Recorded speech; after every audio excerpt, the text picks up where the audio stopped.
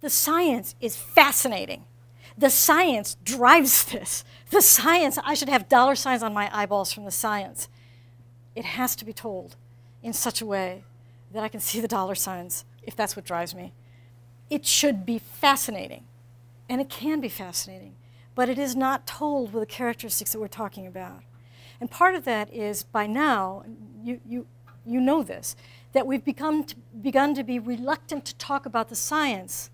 And I would argue that we are reluctant to talk about the science because the listeners are reluctant to listen to about the science poorly told.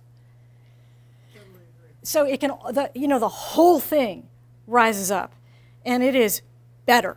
There's no question. They don't want to hear about it. They know more about the money than you do. They know more about the money than you do.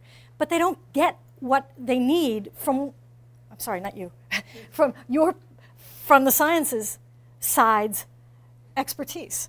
They get stuff they don't need and not what they do need. It's extremely frustrating to any listener. And so you'll hear, how many times have you heard somebody in the audience interrupt a speaker and say, bottom line, or cut to the chase? They can't, it's not listener friendly. It doesn't mean the science, it's actually no reflection on the science at all. It's a reflection on the presentation. It is not following the principles that we're talking about.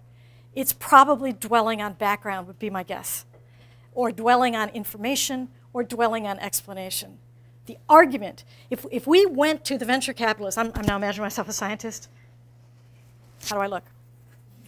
If we went to the venture capitalists and gave them the arguments they need about the science, which is exactly our job, they would never leave.